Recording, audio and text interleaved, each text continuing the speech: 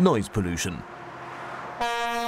Whether on the street, at home, in the office or in their gardens, a great many people in modern industrial countries are constantly exposed to some kind of noise, whether it be from traffic, construction work or aeroplanes. The major source of noise is traffic. According to an opinion poll carried out by the Federal Environmental Office in 2008, 59% of Germans feel harassed by traffic noise, and that harassment is bad for their health. More than 12% of those exposed to too much noise suffer from problems like stress, increased risk of heart attacks or insomnia. Noise activates the body and puts it on a kind of standby mode, with the result that it cannot rest and that the circulation and immune systems can be severely damaged.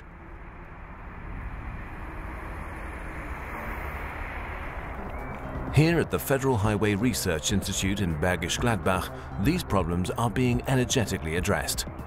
In the project Quiet Traffic, headed by the president of the institute, Peter Reichelt, and project manager Ulrike Stöckert, scientists are investigating the sources of the noises generated and developing effective solutions to reduce that traffic noise. One reason for noise generation is the vibration of the tires caused by the roughness of the road surface. Another reason is air escaping from under the tires. The air is first compressed by the rolling tire and then released. The act of release produces a loud noise. One way of reducing road noise directly at the source is by laying porous asphalt on highways and motorways. Asphalt is a mixture of mineral aggregates and bitumen. The composition of porous asphalts is characterized by the high degree of coarse mineral aggregates that result in a high content of interconnected cavities or voids. Once the asphalt comes out of the mixer, it's compressed and rolled. Such porous asphalts have a void content of approximately 22%.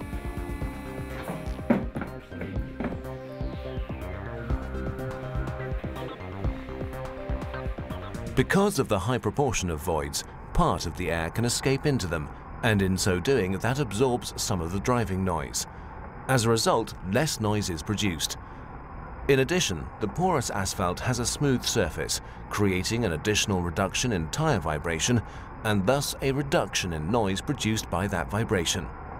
Also die offenporigen Asphalte bringen zur Lärmreduzierung etwa 5 dB. Porous asphalts reduce noise levels by about 5 decibels, but they have a lifespan of only 8 years because the pores become dirty and clog up.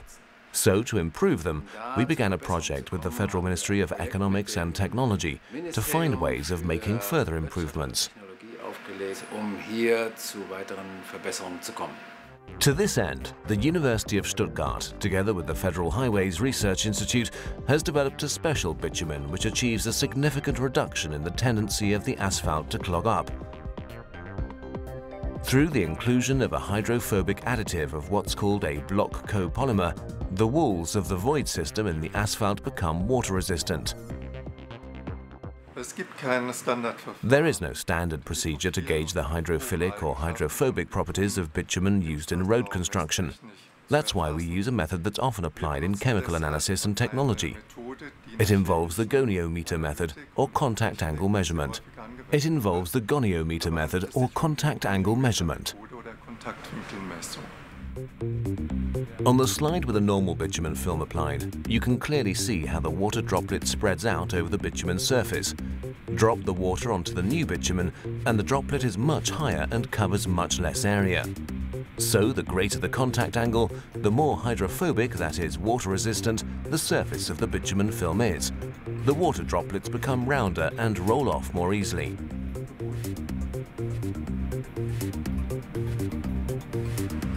Dem Messprinzip liegt eine Alltagserfahrung zugrunde. This measurement technique is based on a phenomenon that everybody has witnessed at some point. On car paint that remains unwashed for a considerable period and is thus dirty, a water droplet spreads out much more. Once the car has gone through a car wash, the droplets roll off the surface. Waschanlage, dann perlt der Tropfen an der Oberfläche ab. Of course, the other properties of the binder cannot be changed for the worse in the process.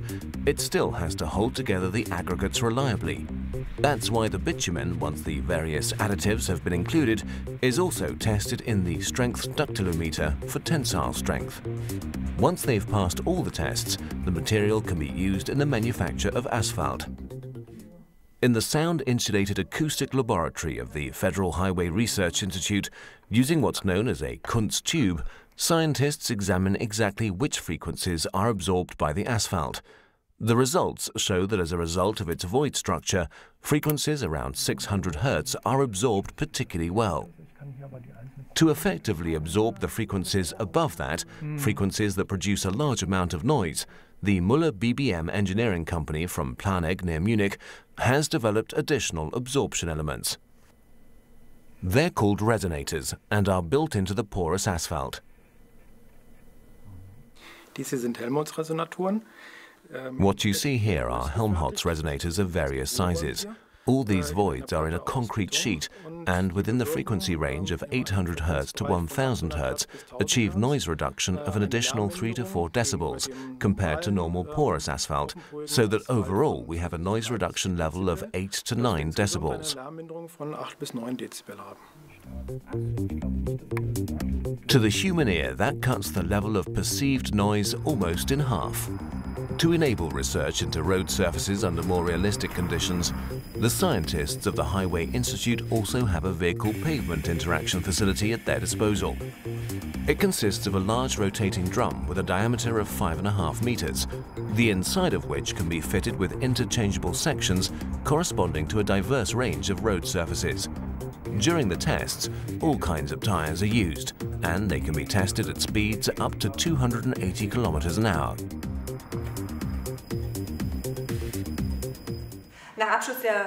Following the laboratory tests, we would now like to test the whole thing under real conditions. So in cooperation with the federal state of Brandenburg, we've set up a test section on the A24 motorway near Neuruppin. That's where we're installing our new porous asphalt. On a small stretch of the 14-kilometer test section, the newly developed resonators are set into an impervious layer of mastic asphalt. They're secured using hot bitumen, which works as a kind of glue and makes the resonators stick firmly to the impervious layer. Because the road paver which will set the asphalt has to roll over the resonators, it's very important that they do not slip. To achieve the desired acoustic effect and to avoid material damage, the resonators have to be laid out on the base according to a carefully designed pattern. That is achieved using specially made templates. Das Verlegemuster ist durch zwei. The laying pattern is characterized by two aspects.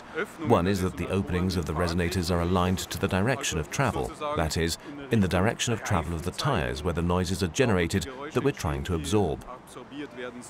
The resonators are laid out in a staggered pattern, not because of anything to do with acoustics, but for construction reasons. If the covering layer spreads unevenly, and every material expands as a result of temperature fluctuations, and the resonator elements expand to a different degree than the asphalt layer on top of it, then small cracks could occur. And to avoid these small cracks occurring, the resonator tiles are offset.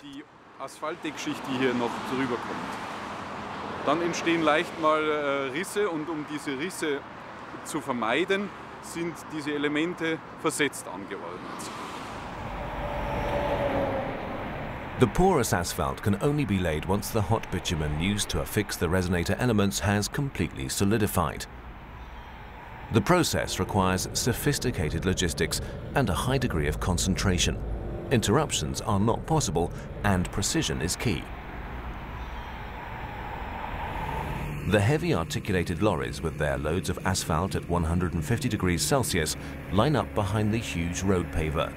One after another, they tip their loads into the hopper of the transfer machine, which transports the asphalt into the road paver and spreads it out over the road section. The resonators manage to bear the weight of the lorries, but can they withstand the 50-ton paver? The tension mounts. But the resonators bear the load without a problem, and the paver is able to spread the asphalt onto the test section.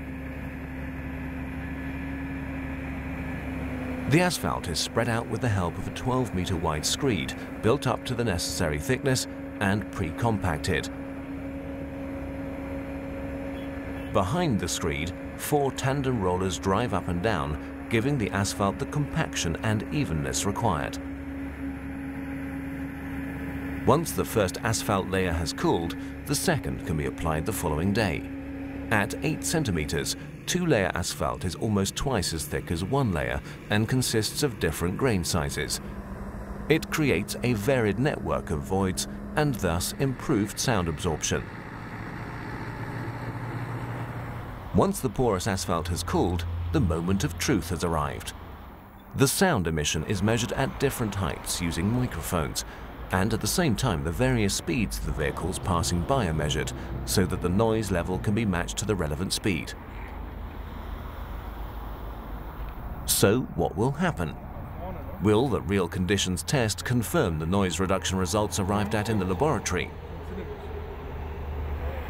For the test, a car drives past the noise measurement section, once over the old stone mastic asphalt and once over the new porous asphalt with the built-in resonators. In the test vehicle, the researchers watch the data recording with growing excitement. Will the results really confirm the research conclusions reached in the test lab? Yes, as we expected. It's really great. You can see a reduction of between 7 and 8 decibels compared to the control surface. The 2-layered porous asphalt significantly reduces noise levels. So the research brief has been successfully completed. Some technical solutions still have to be found. For example, development of a road-laying machine for the resonators so that larger stretches of highway can be constructed using this technique. If, after a few years, it turns out that the newly developed asphalt can remain free of dirt particles for a considerably longer time, then one can assume that construction using this new method will be used more often on Germany's motorways, despite higher initial investment costs. After all, noise reduction is an important way of looking after people's health.